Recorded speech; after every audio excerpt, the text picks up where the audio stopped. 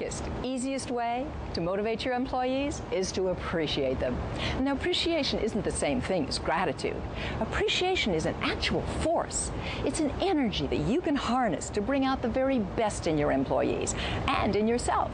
And the way to do that is to find something that you can value in that person, no matter how small. Maybe it's their persistence or their creativity or their people skills. And be sure to let them know how much you value and how grateful you are for their contribution. As we show in The Power of Appreciation, our book, like attracts like. It's scientific. The more that you value about your employees, the more they seek to rise to the challenge, and the more they give you to appreciate about them.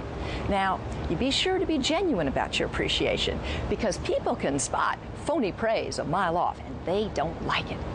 But if you are sincerely appreciating your employees, you will be amazed at just how motivated they can be.